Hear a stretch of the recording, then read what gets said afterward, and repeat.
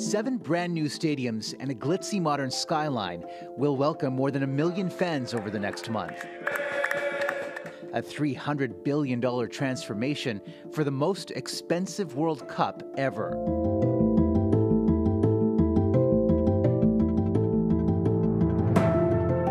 The human cost, far greater. My husband used to come for 2 months every 2 years. This time, only his dead body came, the wife of this Nepalese migrant worker says.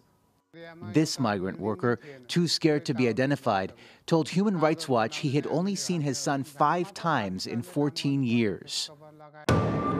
Most of Qatar's population is foreign-born, and 800,000 of those workers live here, in areas tourists will never see, in cramped, overcrowded compounds, conditions they don't feel comfortable speaking about because of restrictions on free speech. Many still struggle to get paid on time. How does such a wealthy country not pay workers what they deserve? Because they can. McGill University's François Crépeau visited Qatar as United Nations Special Rapporteur a few years after it got the World Cup bid in 2010. He observed what's been described as modern-day slavery, a system where workers take out loans to be recruited by employers they are tethered to. So their vulnerabilities are being preyed on. Their vulnerability is actually constructed. It's built. It's organized so that they will enter this labor world with their hands tied behind their back. That's how it's organized. It's taken 8 years after Qatar got the bid to implement labor reforms, but workers still can't unionize.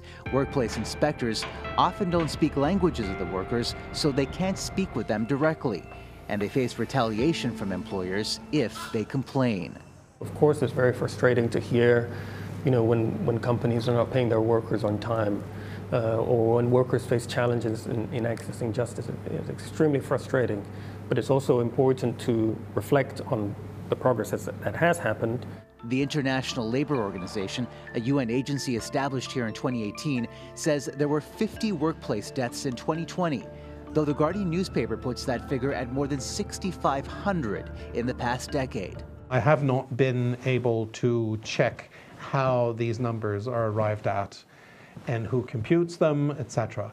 But certainly countries like Nepal, like Sri Lanka, they calculate the number of coffins that come back. So it's probably within range. FIFA's president lashed out at Western criticism of Qatar's human rights record and called it hypocrisy. I think for what we Europeans have been doing in the last 3,000 years around the world, we should be apologizing for the next 3,000 years before starting to give moral lessons. Human rights groups see that as dismissive. Amnesty International is calling on Soccer Canada to commit to a $440 million U.S. workers' compensation fund for laborers and families who suffered harms in the lead-up to the Qatar World Cup, as have other soccer federations. But Amnesty insists Soccer Canada has shown a deafening silence on the issue.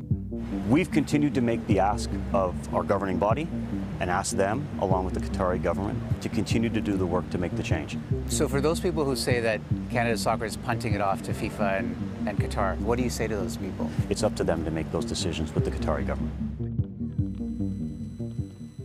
Now, Earl Cochrane from Canada Soccer said he is committed, and his organization is committed to maintaining the pressure and committed to issues of representation, including LGBTQ issues as well, Lindsay. But a lot of people are saying Canada Soccer should be doing more and should be speaking out more forcefully against countries such as Qatar. Well, Omar, you mentioned some of these issues, and it's truly just the tip of the iceberg because you're dealing with a range of emotions, from human rights issues, from LGBTQ+ issues, and women's rights issues, to name a few.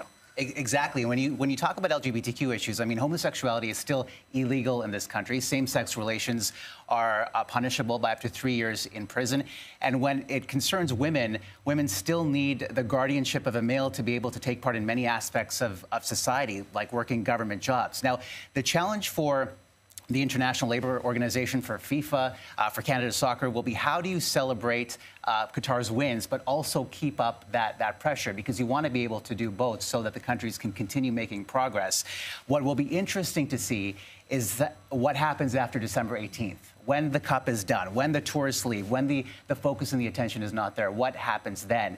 And I think that if Qatar wants to continue attracting this kind of elite play, elite tournaments, it will probably feel that it's in its best interest to continue this path to progress. All right, well, a lot to keep our eye on, and I know you and the entire team here in Doha will be continuing to dive deeper into these stories throughout the week on CTV National News. Omar, we appreciate the time.